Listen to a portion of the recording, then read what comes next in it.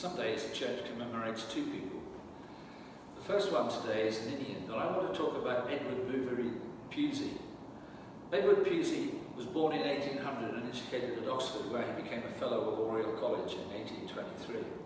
He became an expert in biblical languages and criticism. In 1828, he was appointed Regius Professor of Hebrew in Oxford, the same year that he was ordained.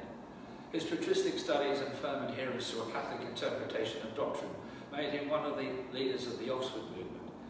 He was significant in encouraging the revival of religious life within the Church of England and was a noted preacher.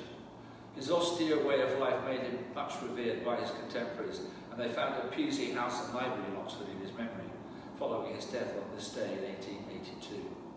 So along with John Henry Newman, Thomas Stevens, Edward Pusey was one of the great founders of the Oxford movement that was based in Oriel College in Oxford.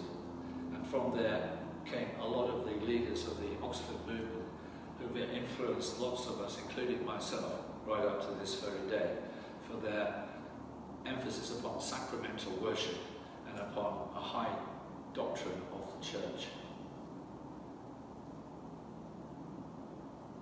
So we give thanks for Ninian, that great preacher in northern Britain, and we pray his calling to Almighty and everlasting God, who called your servant Ninian to preach the gospel to the people of northern Britain.